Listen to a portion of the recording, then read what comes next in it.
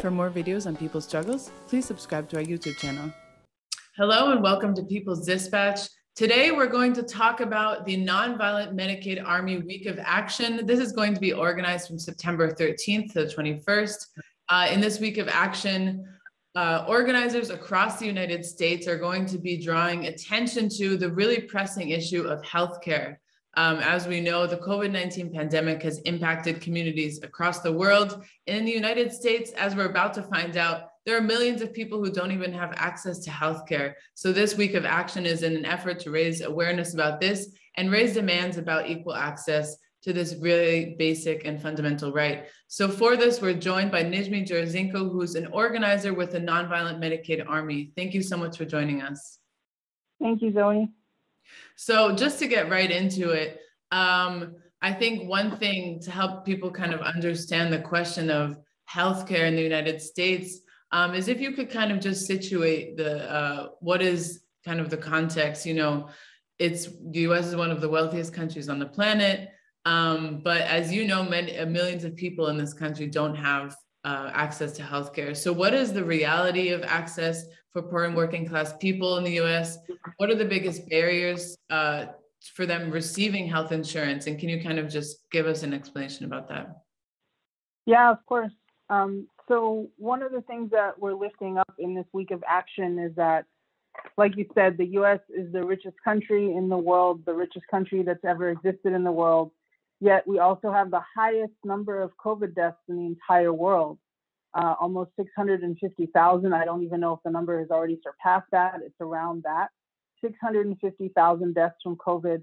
That's the highest number of COVID deaths in the entire world.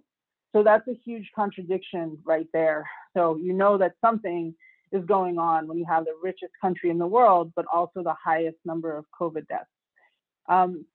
It's a symptom of our healthcare system, but also the poverty in this country, something that a lot of folks aren't, shown around the world, is that we have 140 million people in this country who are poor or near poor, and that's almost half of the population.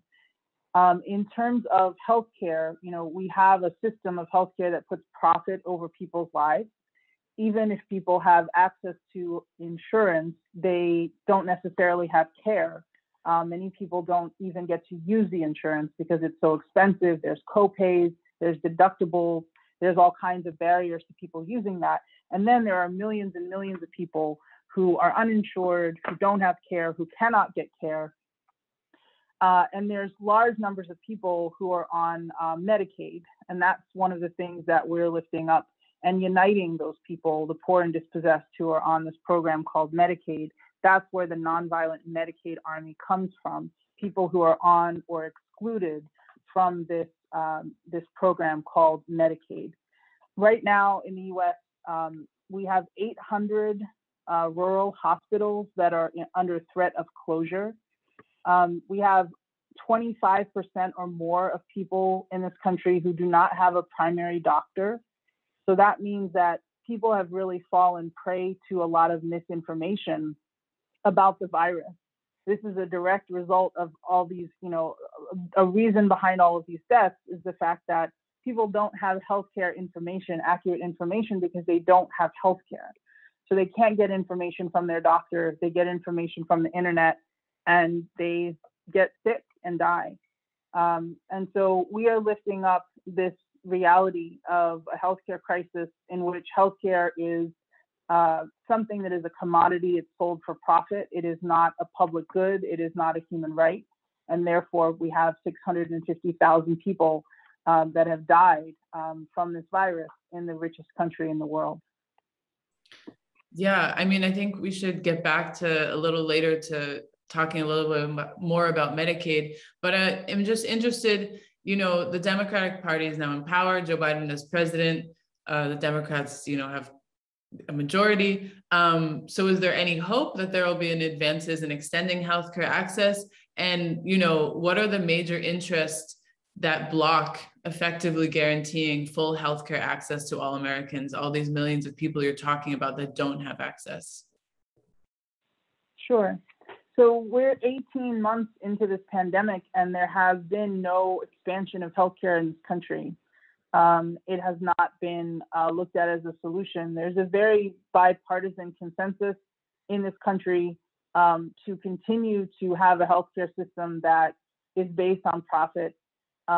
We see that in the infrastructure bills that are currently moving through Congress, as well as the budget priorities of Congress.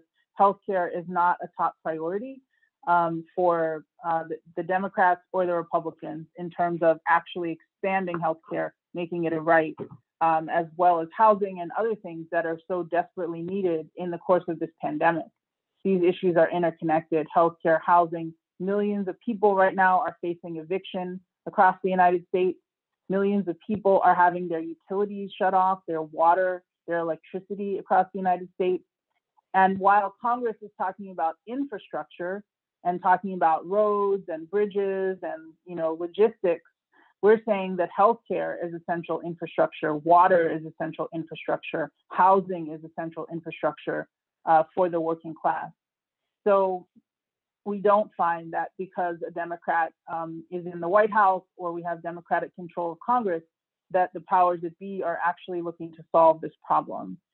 The major interests that are in the way of it really the ruling class in the United States and globally is very invested in healthcare, sees healthcare as sort of a recession-proof place to put their capital, sees a lot of growth in the healthcare sector. And so they, see it as a real source of profit, a real place to put capital, excess capital. And so that is one of the reasons why we see healthcare as a very strategic issue, because the ruling class has no solutions for us. They're not actually solving the problem. They're not even pretending to. And for us, it's a real rallying point because everybody is affected by it. Everybody has a story about it. Everybody has an experience with it. So it's a very uniting issue for the working class. But Wall Street is in the way of us getting healthcare as a human right, quite frankly. And you mentioned before Medicaid, which is a program that does grant healthcare access to poor and low-income people. Can you talk a little bit about what Medicaid is and what would it mean to expand Medicaid to more people? Yeah, thank you. So one of our rallying cries is Medicaid for all. Medicaid is the largest public program that we have. It was born out of struggle, just like Medicare. It comes out of the struggle of the working class. It is a program that covers poor and dispossessed people. However, they're also, just like in many places around the world where public programs are constantly under threat of privatization, privatization is a feature of Medicaid, as it is a feature of Medicare, right? Another program that covers older people in this country. So we're fighting for healthcare as a human right and a public good. As we call to expand Medicaid to all, which we believe Medicaid should be expanded to all, it needs to be a publicly run, and it's publicly funded, and oftentimes it's privately managed, right? And so that's something that we see all over the place as a way that the ruling class can kind of get around and still profit off of the fruits of our struggles. So as we call for Medicaid for all and the expansion of Medicaid to all, we also call for the decommodification of healthcare and healthcare as a human right and a public good. Definitely. And, this week is the week of action, demanding Medicaid for all. So what are some of the strategies? What are some of the actions that are going to be undertaken in this week? And what can we expect to see? Yeah, the Nonviolent Medicaid Army is really a vehicle to unite the working class and to identify and develop leaders and to unite those leaders. And so it's a vehicle for strengthening the working class movement in the United States. And so organizations are joining the Nonviolent Medicaid Army because they're trying to figure out these questions of how do they unite the class, how do they do this work in states across the country, and seeing how healthcare can be a strategic way of doing that. So the whole purpose of the Week of Action is to strengthen the organization that's already going on, the activities that people are doing, the organizations that they're trying to build.